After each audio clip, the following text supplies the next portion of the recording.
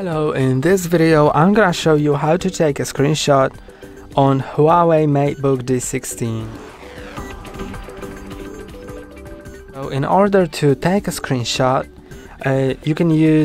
there are two ways. You can use either a keyboard shortcut, so I'm gonna show you that, either Windows, Shift and S at the same time. I'm gonna show you the tool later, but also there is another way. You can just click on print screen and it'll also open this tool, although if you have the FN lock enabled, so when you click on FN it lights up or not. If it's lighting up, then this will not work, so you need to disable that, and now the print screen will work. So now let me show you how the tool looks and how it works.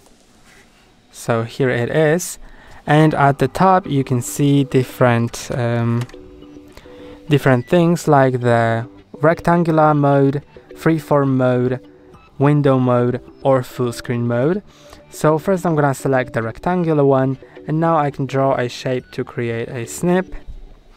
Then it'll show me a notification. It is copied to the clipboard and also saved in my files, so I don't need to click on the notification, but if I want I can click on it to, for example, draw something on it with different tools like that. You can also save it to a different location or copy it after editing. So now I'm gonna copy it, and you can paste it anywhere, or you can also find it in the files. So let's go to File Explorer, and it'll be, I guess, in the pictures. So let's go to the pictures, then screenshots, and it'll be somewhere there, or if not, I think it should be there, but I cannot see it now.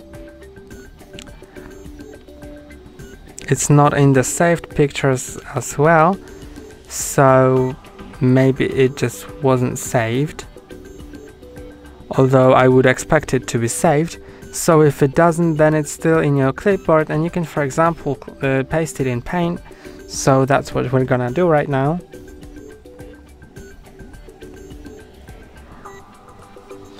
Let's open Paint, and now you can just click on Ctrl+V shortcut on your keyboard to paste it in here, and then you can save it. So that's all for today. Don't forget to like and subscribe. See you next time.